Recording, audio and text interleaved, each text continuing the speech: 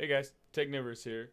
This is my Anet ET4, and you know, for being a budget printer, it's got some additional bells and whistles that most of these other cheap-end printers don't really have. So today we're going to take a look at one of the features that comes built in stock to this bad boy, and that feature is the filament runout sensor. Now, it's easy to add a filament runout sensor to most printers, but this one comes built in, and as I said, this is a budget printer. Costs around $200, $230.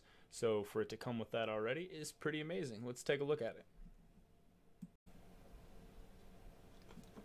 Now, obviously, I am going to show you the actual mechanism itself, that is the filament runout sensor, but a lot of people ask, how does the filament runout sensor work and what is it? So basically, the component that you're talking about is just one of these.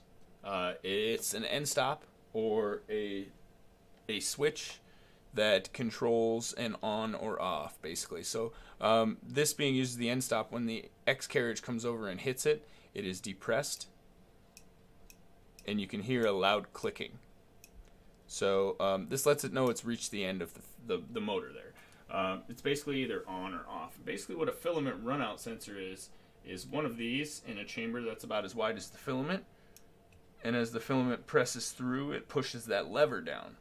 Now, when the filament runs out and passes the lever, because the extruder is pulling it, the button pops back out and the sensor goes to its other position. So say this is true, that the button is depressed and now it's false. When the computer gets that signal, it knows you're out of filament. So it's a very, very simple solution to a problem, and they are very, very common. What is not common is for them to come on a stock machine that's this cheap.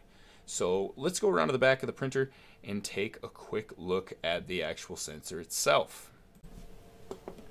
And here we have the actual filament runout detector itself. It is right here. As you can see, it is a printed part. Anet is notorious for putting printed parts on their printers. This printer here actually only has two that I found, which in my opinion is a good thing. I like that it's a little bit more solid built than most of their printers. But you can see it has these two machine screws in the top, which are actually holding another one of these limit switches. And that is facing this way. So when I feed it through, it depresses that lever. And then when the end of the filament feeds through the filament sensor and gets to here, that lever will unpress or release and basically trigger the filament runout sensor, which will cause the machine to pause. And in that manner, you can save a lot of filament on failed prints. You can reuse spools, use the ends of spools, and it will stop when it runs out, and then you can switch to the next spool, which will save you a lot of headaches in the long run, and it's just an awesome addition to a stock printer. Normally, it is a very simple thing to add to most 3D printers, and if you don't have one, I highly recommend it.